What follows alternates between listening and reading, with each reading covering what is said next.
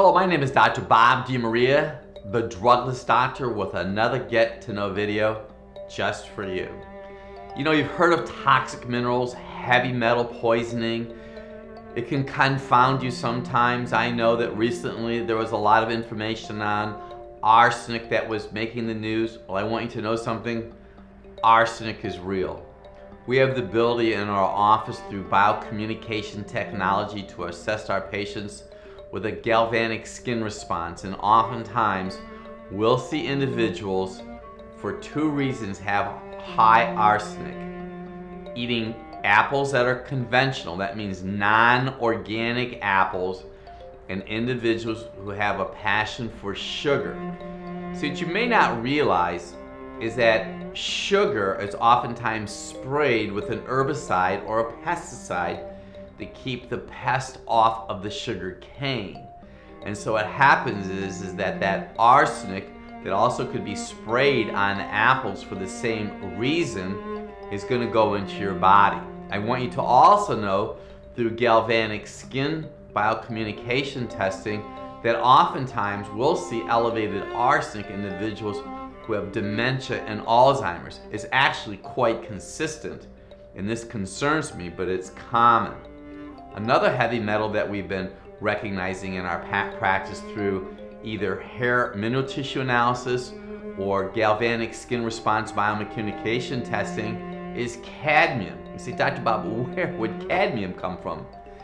Cadmium would come from the byproduct of catalytic converter emissions in your vehicles when you're driving around. It is not uncommon for us in our practice to have individuals come in. They may have had a long road trip coming into our office that have elevated cadmium levels. You want to know where else we see it? Secondhand smoke. It really hurts my heart when I have someone come into our practice whose mom is smoking and they have little children, because I know those children could have cadmium toxicity. Often welders will have cadmium toxicity also. They could start to impair mental function. We use a product called chlorella. Chlorella happens to be a plant-based product that helps minimize or eliminate cadmium in your body. Mercury is another common toxin today, and I want you to know this, and I've seen this from my experience in our practice, is that if you consume fish, tuna fish, swordfish, on a regular basis, I've actually seen elevated mercury levels through biocommunication and or mineral tissue analysis. Do you know where else we see elevated mercury levels? People who have dental work. See, the mercury that's in your amalgams can literally leach into your system. One of the negative aspects about mercury paralyzes your parotid gland.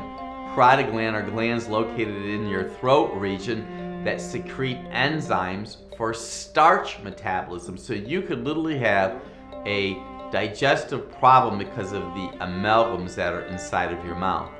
Aluminum is another heavy metal that we see that is increased in individuals who have, on mineral tissue analysis, these individuals may have a little bit of mental distress because we know that aluminum compromises brain function, but we also see elevated aluminum levels on individuals who have adrenal fatigue and exhaustion.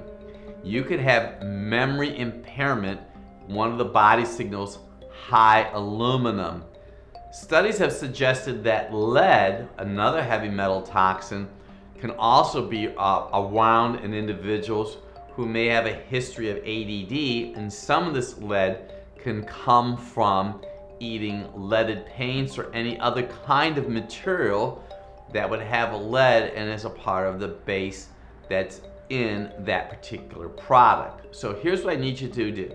I want you to start consuming foods that are organic. You may consider a mineral tissue analysis, because the mineral tissue analysis is going to give me an idea if you have elevated aluminum, mercury, cadmium, and arsenic. And you're going to say, well, why do I need to know this for, Dr. Bob? Because those heavy metals literally are going to short circuit the brain cell function. Now here's what you can do. We encourage Celtic sea salt. Celtic sea salt is a good mineral that's going to help push some of the improper minerals out of your body, and you want to have adequate adrenal gland function, because the adrenal glands also will assist your body in pushing those toxic minerals inside out of your system. Make sure you're eating protein, because protein, and I want you to make sure you're eating sulfur-based foods, eggs, onion, and garlic.